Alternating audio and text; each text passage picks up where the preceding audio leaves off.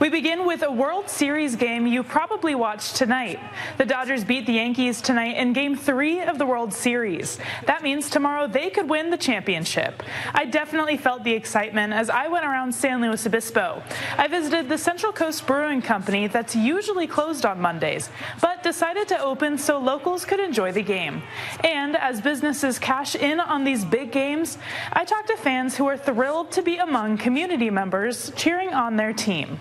Angelina Balderrama has been a Dodgers fan her whole life and says she was thrilled about the Central Coast Brewing Company being open. They're normally not open on a Monday, ever.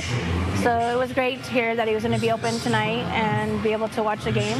Fans at the Central Coast Brewing Company tell me while Monday night's game isn't a make or break one, they still wanted to come cheer on their team with friends. Balderrama says having sound on the game sets this brewery apart too. It's on a lot, but never with volume. So that's been the tough part about watching games. You can always see it, but having the volume, it makes it like you're actually there. So it's nice. This is nice to be able to hear it. Not only is the World Series exciting for fans, it's also exciting for local businesses. We are normally closed on Mondays at both locations, but we've had enough people say, "Oh, can we open?" And I'm like, yeah, absolutely. He says the turnout has been good and that Game 3 attracted a lot of locals hoping to catch the game. I pretty much could walk down the bar and go name by name. It's fun. So it's a good group. I'm a Giants fan, so go Giants.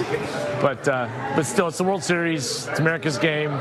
And as I mentioned, we could be less than 24 hours from a Dodgers World Series title. Game 4 of the World Series is tomorrow evening.